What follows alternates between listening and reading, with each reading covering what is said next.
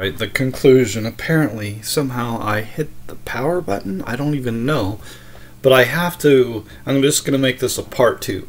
Okay, because I want to make this real easy for anybody to see and understand. Alright, I'm going to lay out the end time for you. And to me, this is an important topic because, I mean, even the disciples, they came to Jesus privately and asked him, "What shall be the sign of thy coming and of the end of the world?" And here in Mark it says it's Peter, James, John, and Andrew.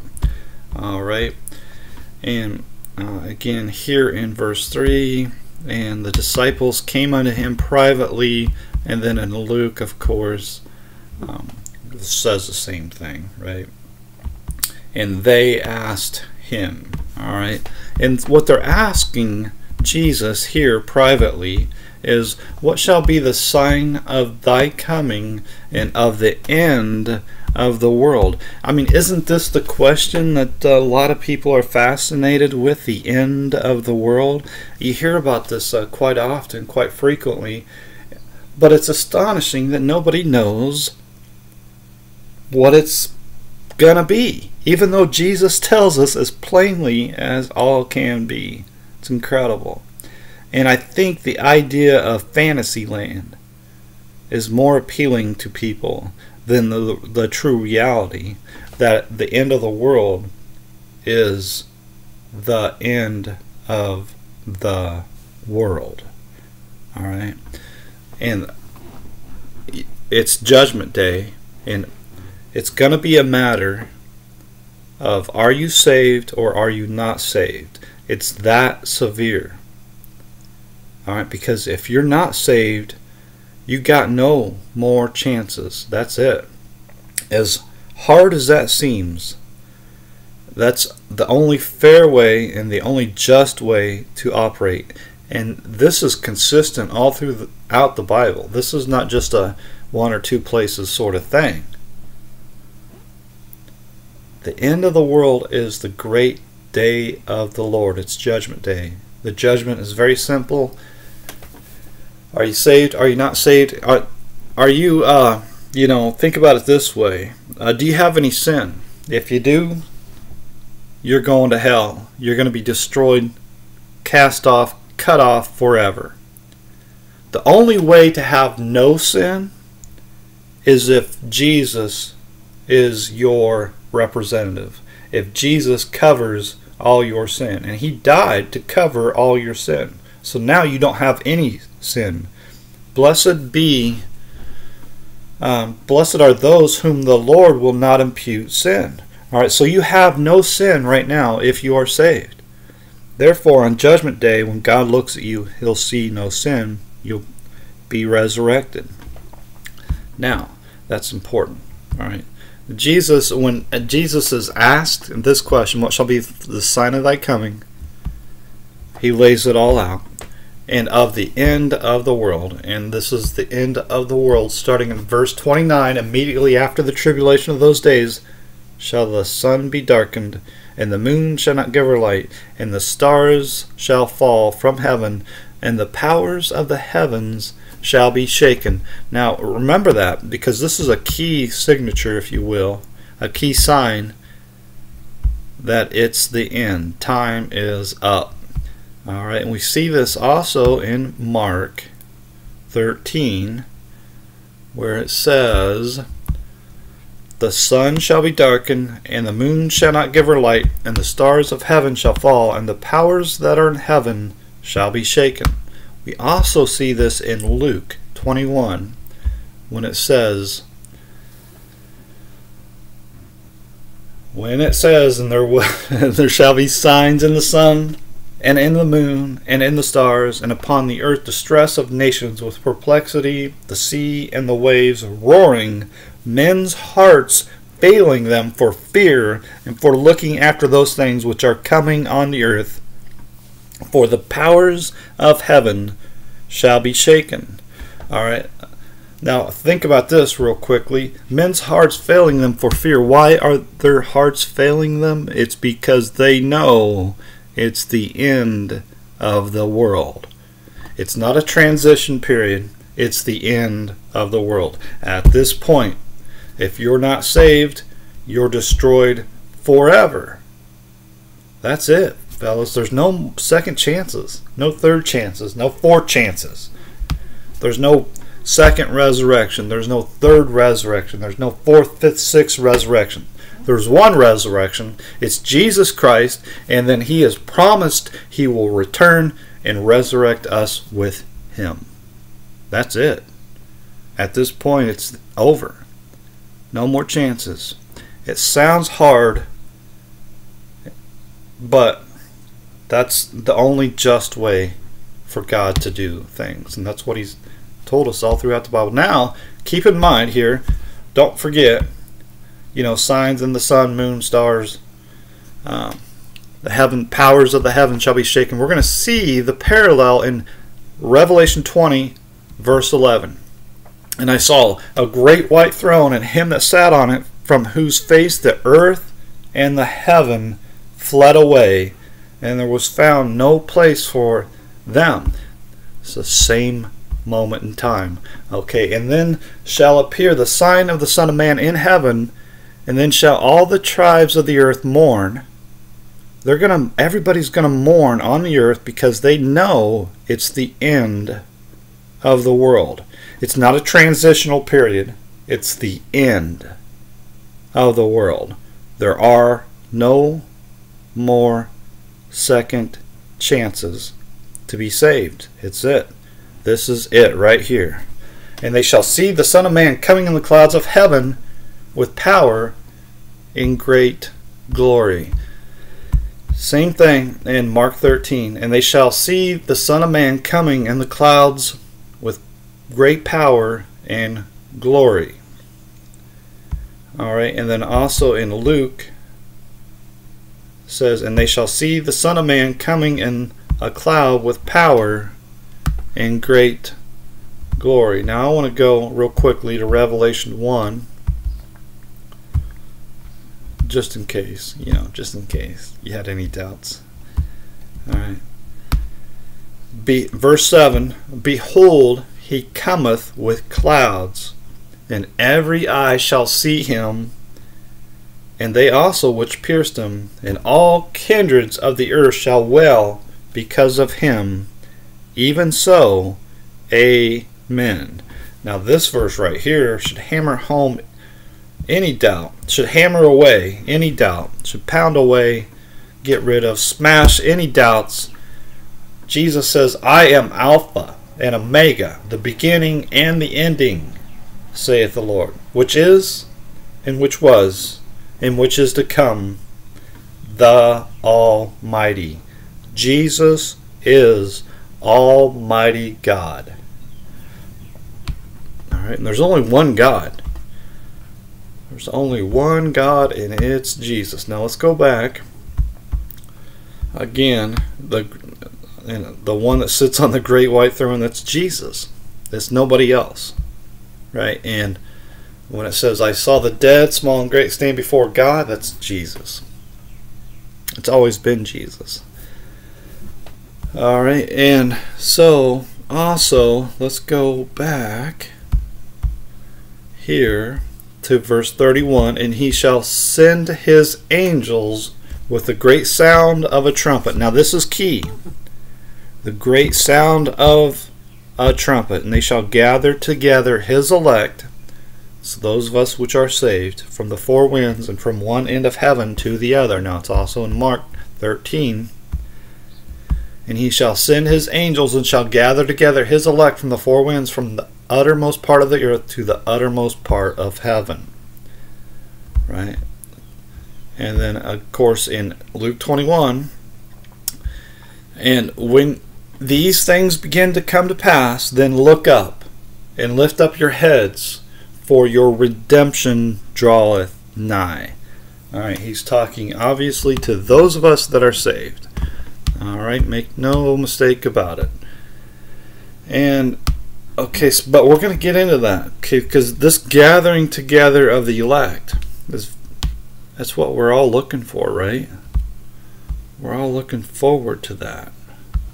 And of course, those of us that are saved, our name is written in the Lamb's book of life. Alright? You could think of all of our lives as a book, and then there's the Lamb's book of life. Once we're written in the Lamb's book of life, and we're saved forever. Okay? Our books are still being written right now, but once you are saved, you're always saved. Now, I want to point out something, I think, here in Revelation 1. If I can find it. Here, let me do it. Let me cheat, because I can't remember nothing. Right there, verse 6. Oh, I was right there. Okay, so verse 6 in Revelation 1, it says, "And has made us kings and priests unto God and his Father. To him be glory and dominion forever and ever." Amen. I want to point out this fact that we are kings and priests of God right now, those of us that are saved. Alright, so if there's any doubt, and this goes all the way back to the Old Testament, really. The lineage goes right straight to Jesus Christ. Once we are in Jesus Christ, we are a priest of God. And 1 Peter 2, "But ye are a chosen generation, a royal priesthood, and a holy nation, a peculiar people, that ye should show forth the praises of him who has called you out of darkness into his marvelous light." We are a royal priesthood right now. We are kings of Christ, priests of God right now. Okay? And therefore, when we go to oops, where am I at? So therefore, I wanted to go here, or no, why? Okay, forgive me, okay? So I wanted to go here in verse 4, where it says, or verse 6, excuse me, "But they shall be priests of God and of Christ." That's us right now. Right now we are a royal priesthood. We are kings and priests of God right now. "And shall reign with him." This is key, with him. They lived and reigned with Christ 1,000 years. This is clearly going on right now. Right? This is not a fantasy land period of time that's coming after the return of Jesus, because when Jesus comes in the clouds of heaven, it is the end of the world. When it's the end of the world, all the wickedness, evilness of the world will be done away with forever. Death is swallowed up in victory.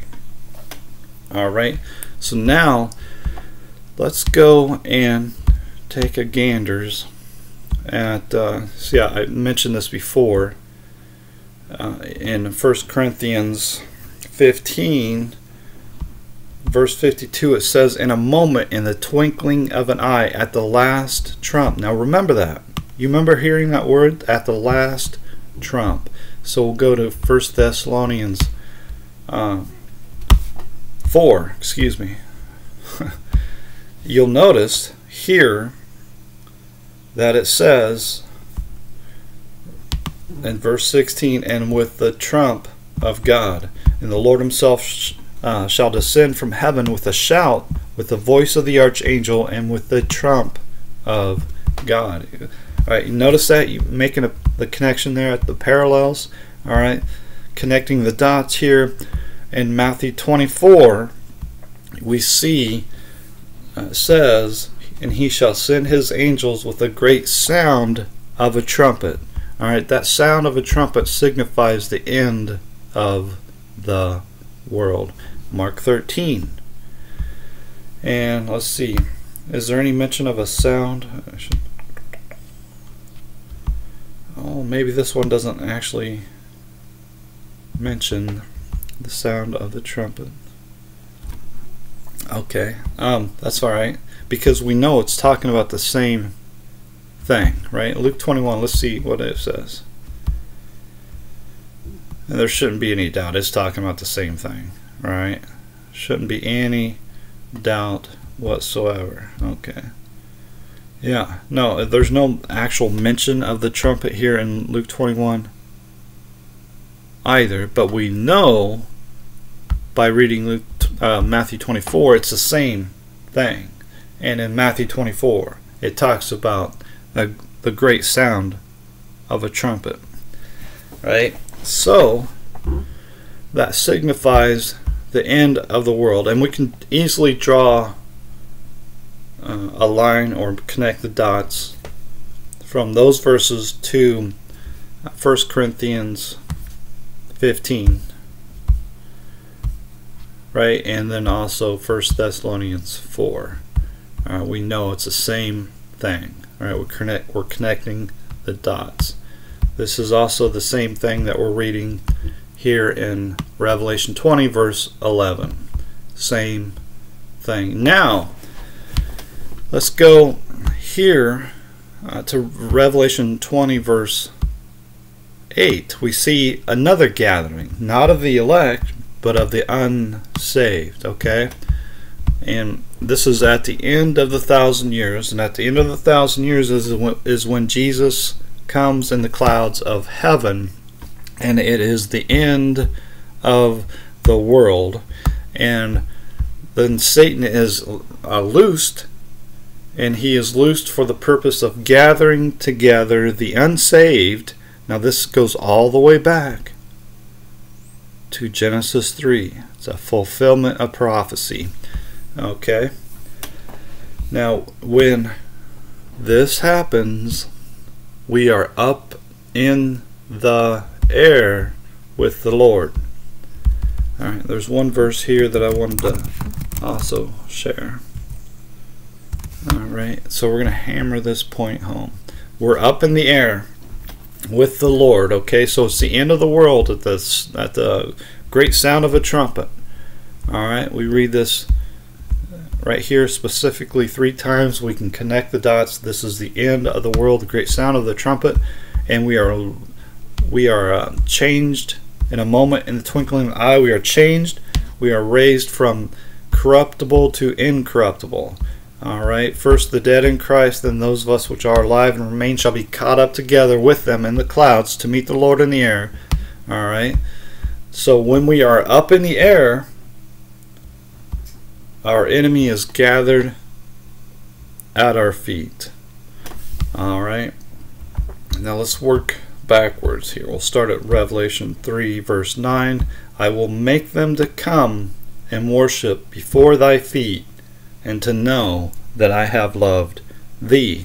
This is when we are up in the air and our enemy is gathered at our feet. Okay. Now we can go to Psalm 110. We see this echoed throughout, but I'm just going to use this one example. The Lord said unto my Lord, sit thou at my right hand until I make thine enemies thy footstool. Alright, so this is when we are up in the air at the last trump. For the trumpet shall sound, and the saved shall be raised incorruptible, right? So we're up in the air, our enemy is gathered at our feet, and fire comes down from God out of heaven and devours them all. Right? Until I make thine enemies thy footstool, I will make them to come and worship before thy feet. Right? So this is all, we're connecting the dots through all these. It's all talking about the same thing. And of course this goes all the way back to Genesis 3 verse 15, where it says, I will put enmity between thee and the woman, and between thy seed and her seed, and it shall bruise thy head, and thou shalt bruise his heel. Now this is God talking to the serpent. I will put enmity between thee and the woman. Now it's interesting, the woman is the one who gave birth to the man, Christ Jesus. Now Jesus Christ had no physical father. Alright, so the seed of the woman is Jesus Christ. Now we know by reading and studying the Bible that the promises of everlasting life was made to Abraham and his seed. Right?